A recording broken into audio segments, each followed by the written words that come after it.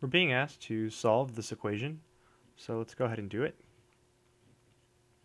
Now there is a square root here, and we're looking for x, so the first step is to square both sides of this equation. So x minus 4 squared is equal to the right hand squared, so 3x minus 8, still in the square root being squared.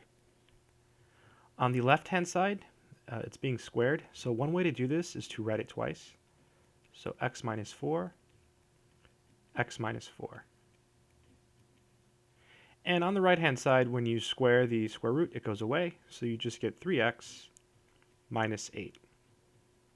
Now we can go ahead and FOIL. So x times x, it's the first, is x squared. Then O stands for outer or outside, that's going to be negative 4x. I stands for inner or inside, that's negative 4x. And then negative 4 times negative 4 is positive 16. And on the right hand side, we still have 3x minus 8. Let's collect like terms. We have x squared, negative 4x, and another negative 4x is negative 8x. And we still have the plus 16, and this is equal to 3x minus 8. This is a quadratic equation, so let's go ahead and set it equal to 0.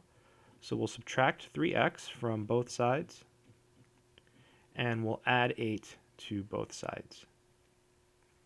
So these cancel, we end up with x squared minus 11x plus 24 equals 0. This should factor. Let's see if we can do it. We need two numbers that multiply to positive 24 and add to negative 11. Looks like 3 and 8 will work, and they should both be negative. So we end up with x minus 3 equals 0, or x minus 8 equals 0. So x equals 3, or x equals 8. Now we should check our answers, so let's check. X equals 3. So to check 3, we have to go back to the original equation. So we're just going to put a 3 where all of the x's are. So this will be 3 minus 4 equals square root of 3 times 3 minus 8. 3 minus 4 is negative 1. And then here we get the square root of 9 minus 8, which is 1. So negative 1 is equal to 1. No, it's not true.